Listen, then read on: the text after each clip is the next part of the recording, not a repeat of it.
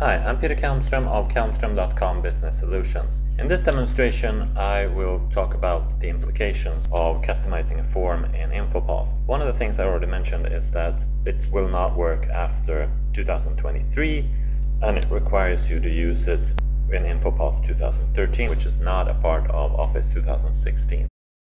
So another thing you should really know about is when you create a new column, such as the expenses column I'm adding here, which is of course a currency. I'm adding that new column will not be displayed on the form, so it doesn't update automatically, which the default SharePoint form does, of course. Very important feature. So if you want to get the expenses on the form, you need to go into InfoPath again and add this field there. And of course here's this warning that says that the fields have been updated. So now I can go ahead and put the expenses wherever I want the form. See, I should actually add a row here, so let's put that under the category there.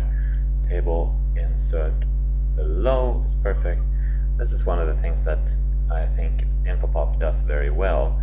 You see, if I drag this in here, it notes that this field should indeed have a caption, which goes in the left column, and it should also have a control, which goes in the right one. So if you decide that you no longer want the InfoPath form to be displayed, then you will go into list settings and find the form settings bottom left here, and you modify the existing form, or you use the default SharePoint form.